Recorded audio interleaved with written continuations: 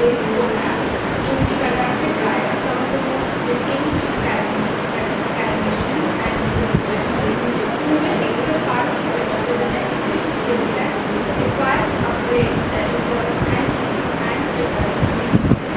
The program aims at being instrumental in introducing the participants to the emerging branches of field research and research methodology, providing them structure and provide a good opportunity for the distinct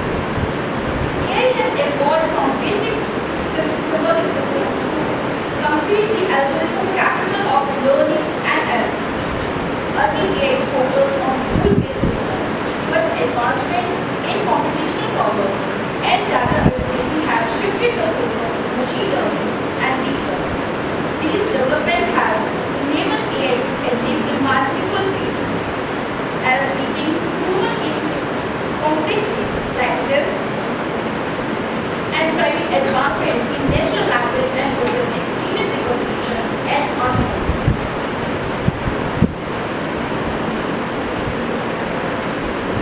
Now, AI in this industry.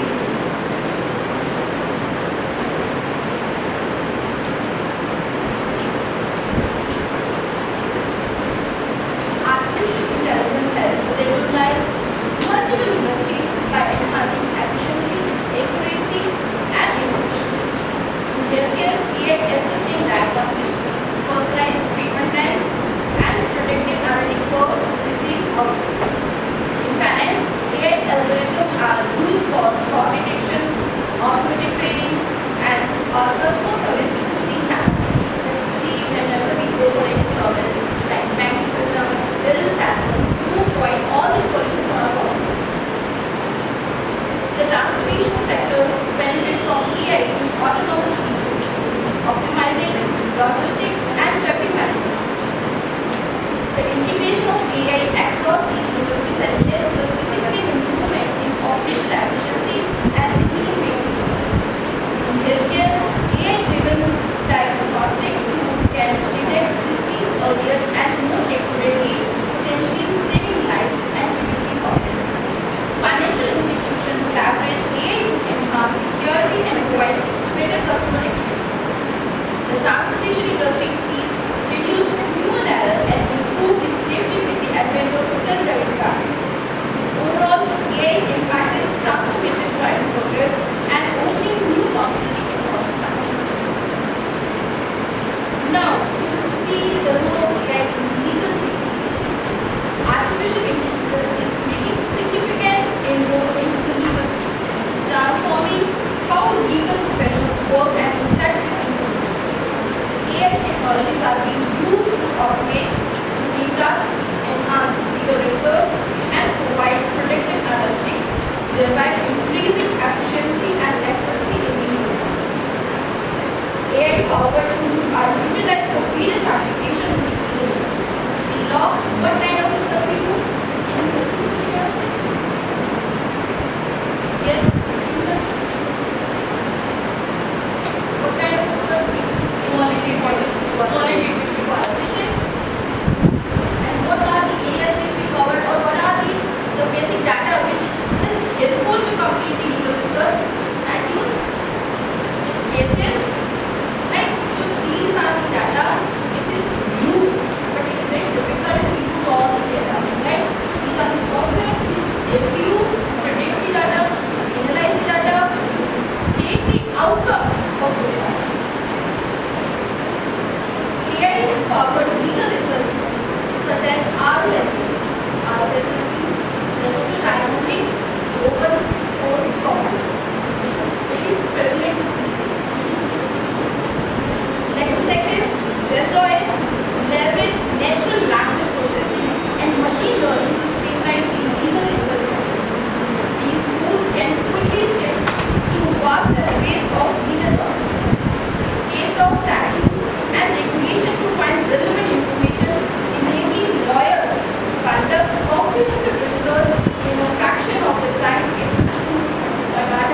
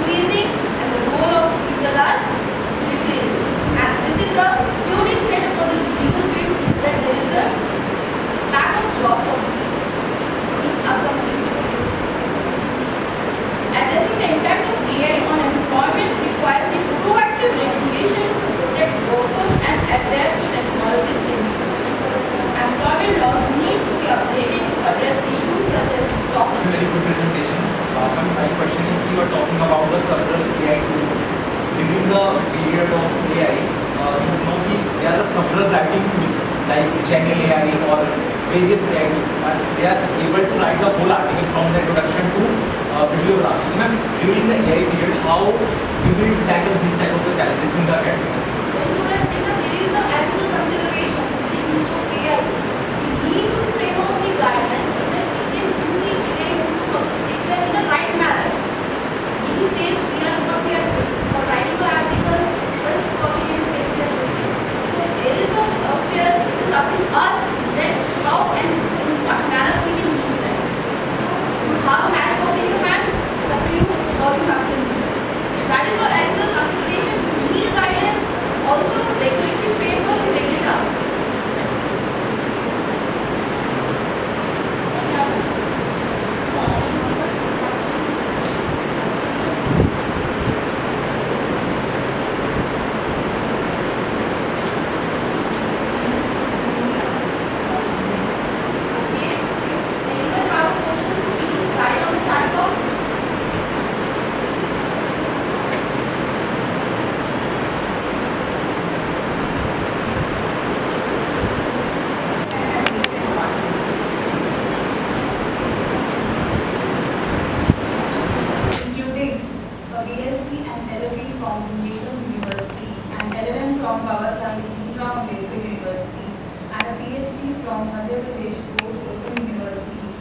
Professor Ravi Gupta's experience is truly remarkable. His extensive research, numerous publications, and contributions to various seminars and conferences underscores his depth of knowledge in human rights, constitutional, and environmental law. Today, we look forward to gaining valuable insights from his experience and understanding the influences of effective legal research design. Thank you all for being here. Let's start the second session. What are the stages of the legal research? How can you start any research? Because when you mentally prepare for the research work, then what is the first step for the research? Anyone tell me? Finding the problem. Yes, this side. You go to the particular subject and select identify the problem. Otherwise, without the selection of the area, there are so many problems. You will be in zigzag position. No, labor law is good. Legal research and second is the legal research design.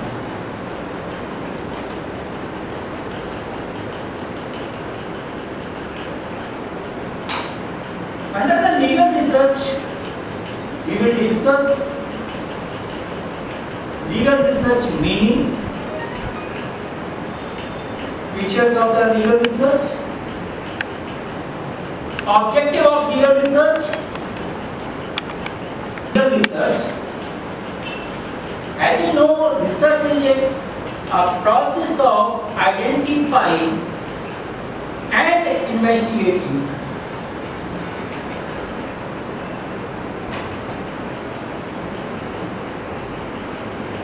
legal research means research is a process of identifying and investigating a fact or problem with a view of acquiring an insight into or finding a right solution of any subject.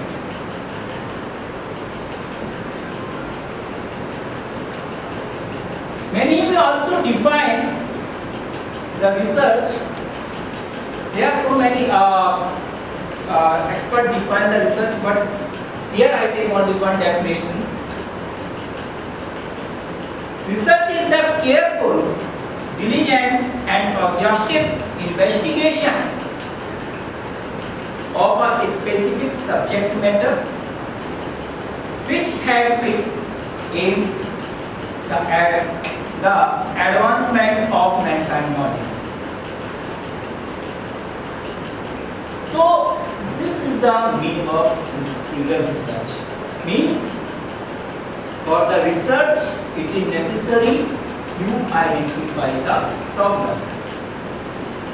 Identify the problem, not only find out the problem, but also need the solution. So problem to solution is the research.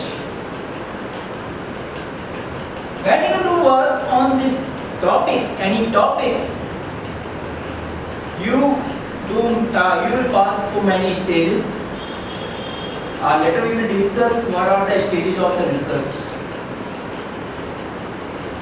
So in legal research meaning, now what are the features of the legal research? According to these definitions, when we analyze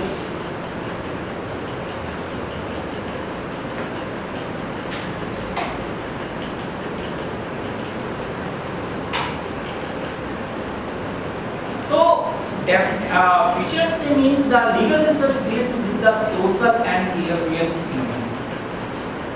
As in the beginning, I said that law always make for the control of the human behavior. Means any rules, regulations made by the parliament, any direction given by the court. Law is always for the control of the human behavior. Means, so legal research deals with the social and behavioral phenomena, and it studies behavior of human beings and members of society and their feeling, response, attitudes under different circumstances. Many persons live in a society, you see, but different person, different nature. Law also will be changed according to necessities. Before 30 years ago, if we go 30 years ago, means there was no technology development. Mobiles, only few people have the mobile. But there was no need of the law on that time. As well as every person now, as well as in today, you see that every person has a mobile. Using the social media. So crime rate is growing. Need the change in the law to control the behavior of human beings. So legal research is carried on both discovering new legal facts and verification of the old ones. Here is the difference between the scientific methods and behavior. Actually, in law, we found the new some facts. Those create such facts found in the society if you study the jurisprudence. In jurisprudence, various schools define the jurisprudence according to their time. But no one jurist gives such definition that definition will be applicable each and every time. So it is a development process.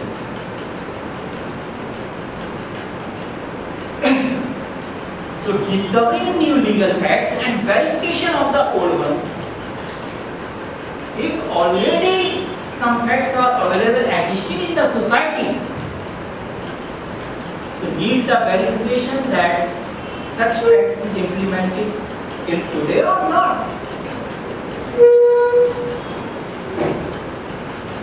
So the legal research tries to establish a connection between various human activities.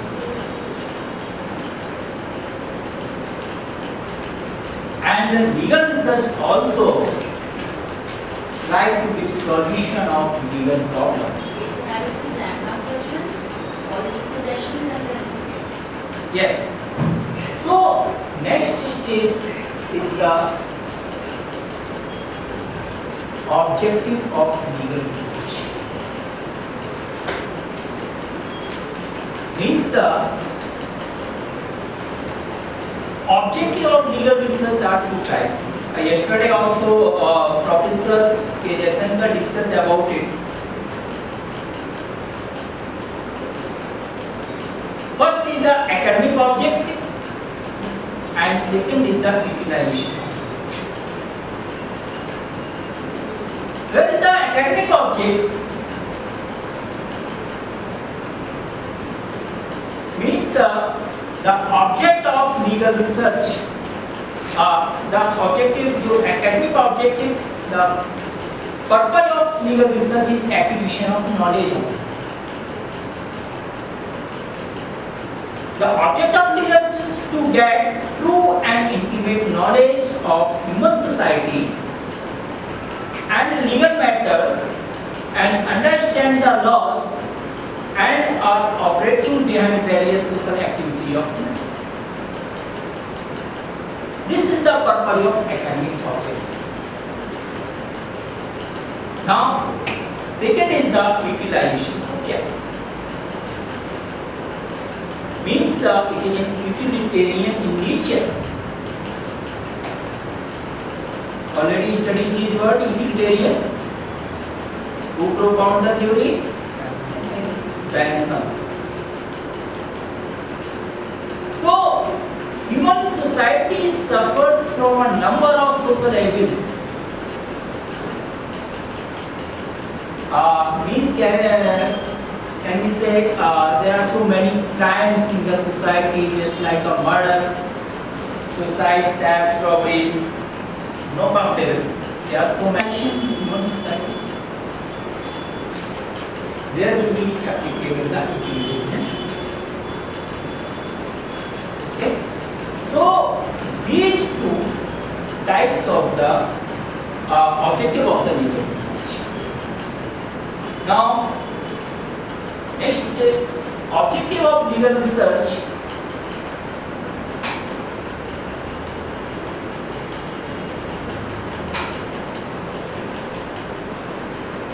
how can you find out the objective of legal research?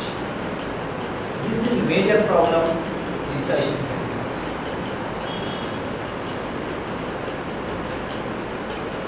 So, we have some points here. Means to discover new facts. During LLM, if you write the objective to examine the law, to discover the new fact, according the topic, then you select for the dissertation. So as well as you have to discover new fact, it may be objective. To test and verify old facts. Latest example before 3 or 4 days, I think 1 week, about the Article 361 of the Constitution of India. What is Article 361 of the Constitution of India? Anyone? Article 361 of the Constitution of India, immunity.